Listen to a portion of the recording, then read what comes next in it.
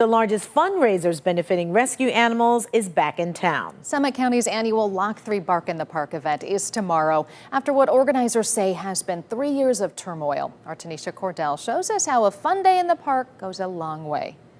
It's the dog-friendly community event. Dogs are welcome, kids are welcome. And it's back in person at Lock 3 in Summit County after 3 years. It'll be a really fun day. More than 2,000 people are expected at this year's Bark in the Park. We will have adoptable animals on site with our mobile adoption center.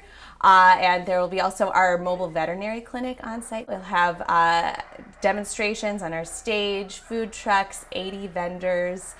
So there'll be a lot to do. The Humane Society of Summit County is determined to help the community's furry friends. We primarily serve those animals that are victims of cruelty, abuse, neglect, and abandonment. The group rescues about 2,500 animals every year. We provide them with veterinary care, and we're no time limit, so they stay as long as they need until they find their forever homes through adoption. While more than 1,500 animals were adopted, with nearly 18,000 vet exams and surgeries last year, the county handled 645 animal cruelty cases.